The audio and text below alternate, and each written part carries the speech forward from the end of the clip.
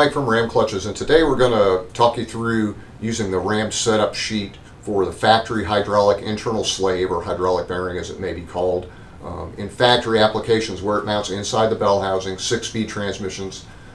This could be your Camaros, Corvettes, Challenger, even later model Mustangs all utilize that.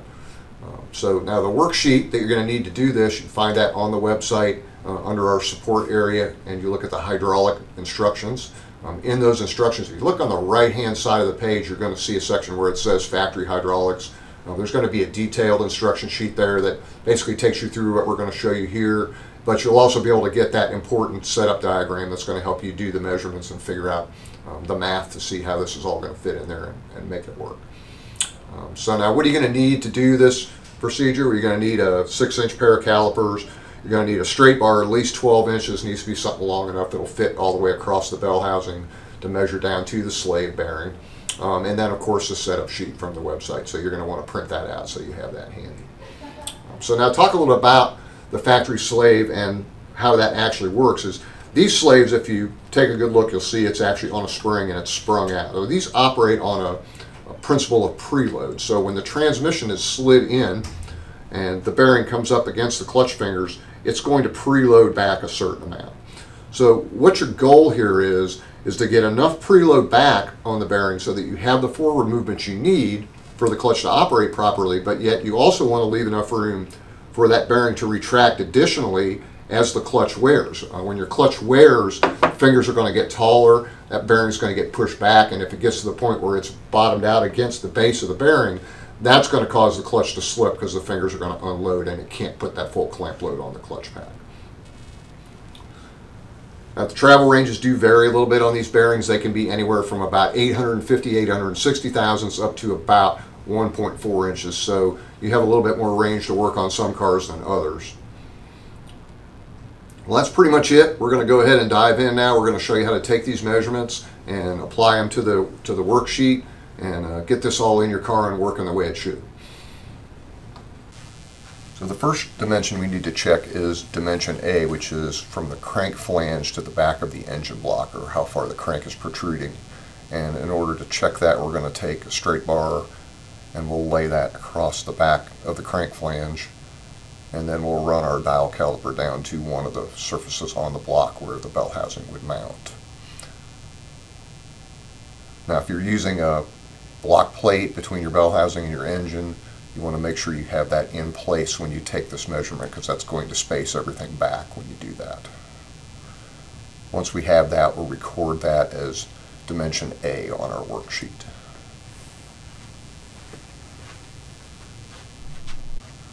Now the next thing we need to do is measure the height of our clutch, and that is the clutch with it completely assembled just like it would be on the motor. So you have to make sure that the pressure plate and everything is bolted down tightly to the flywheel. Now some flywheels will have a recessed crank flange, so we want to make sure when we do this we set this up on top of a pedestal here, so that when we take our measurement we're going from the fingers right down to what would be the back side of the engine block, or the back side of the flywheel. So to take that measurement, I'm going to use this hub to set on the fingers. That'll give me something flat. So anything flat you have with a hole in it, you could use to do that. And then we'll take a caliper and we'll just run that right down through the center of the clutch disc, the center of the flywheel, and we'll measure that number. And when we check that, I see that that number is 3.130, and then I have to make sure I take and check the thickness of this clutch hub and subtract that from the total, and then we're going to record that as dimension C on our worksheet. So with our T56 bell housing now, we're going to take our factory slave cylinder and we're going to go ahead and put that in place.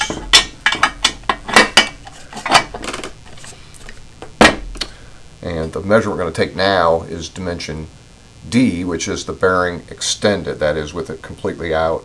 This bearing is spring loaded outward and works on a preload method. So we're going to measure that. We're going to lay our straight bar up once again.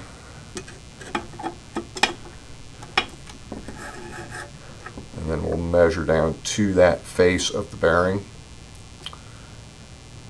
And we'll also again want to make sure we're going to subtract the thickness of our straight bar, and we'll go ahead and record that now as dimension D on our worksheet.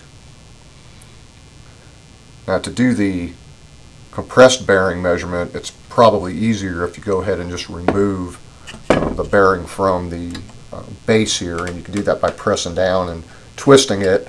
It will lift up off. You can pop that spring off. That's going to let you get the bearing all the way back into position, so now we have it fully retracted, and we know we're going to get the absolute maximum travel backwards on that by doing that. And once again, we'll come back and measure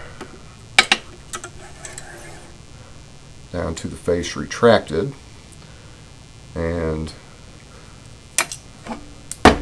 subtract our thickness once again.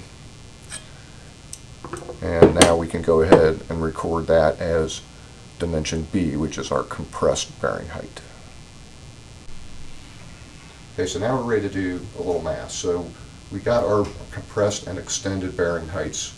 We saw that we had 3.60 for our compressed height, 2.65 for our extended height. If we subtract those two, we come up with 950, so that gives us what the total travel of this particular slave is. And what we're trying to do is achieve about 700 thousandths of compression, and that's going to leave a couple hundred thousandths left there for wear over time. So we transfer those numbers down. 3.60 there. We take our A plus our C, we're at 3.4. And if we take that B minus the A plus C, we end up with a perfect clearance of 0.200. So that's exactly where we want to be. Now to look at what our free play or what our preload is, we would take our A plus C once again, the 3.4, and we'll subtract that from our D dimension, the 2.65. And when we do that, we see that we have 0.750 preload. So in this particular case, everything worked out exactly perfect the way we need to be. We don't have to do any extra shimming or anything to make this work out. Now if you get done here and you've done your measurements and you find out your preload is not enough or too much, you know, for instance, if you're working with a 950, 960 travel bearing, you're ideally looking for that number to be about 700 thousandths. If you were to check it and it was very low, say 500 thousandths, that's not really going to be enough preload. You can use a shim behind the slave bearing to move that out and reduce that gap. If it's too tight, if the bearing's going to be loaded all the way back, now you're going to have to look at some ways to create some new space, and that might involve using a spacer between the bell housing and the engine to space the whole assembly back some, possibly a spacer between the transmission and the bell housing, or you could look at what your clutch height and what your flywheel thickness is. There are thinner flywheels made that could help you create some more space to make that all work together. Bottom line, you know, if you get all these measurements done, if you're not sure where to go, you can send us a copy of your worksheet or take a picture of it and email it to the ramtech@ramclutches.com. We'll take a look at it, analyze it, see if we can help give you some suggestions on ways that will help you get this all back together and working the way it should.